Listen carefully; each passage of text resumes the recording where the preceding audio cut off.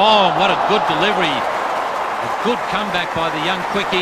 Abdul Razzaq, who had great success against Australia last night, has knocked the middle stump right out of the ground. Oh, huge wicket for Pakistan. Just saying that Sachin Tendulkar looked like he'd pushed the button, hit the go button. This one ducking in from the off, straight through the Indian captain. 13, Razzaq. But him!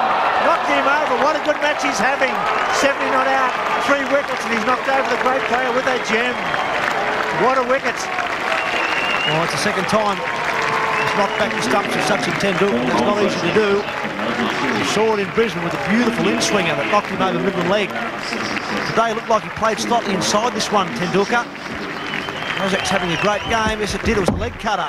An absolute beauty, too. Angled in, seamed away at the top of off stump. Stand delivery. Removes the dangerous Sachin Tendulkar and probably gets Pakistan back in front. India now 4 for 177. First 15 overs gone now. Field restrictions are broken up. 4 men inside the circle. And he's found the outside edge. He's knocked him over again with what seemed to me from behind here to be a little gentle away swinger.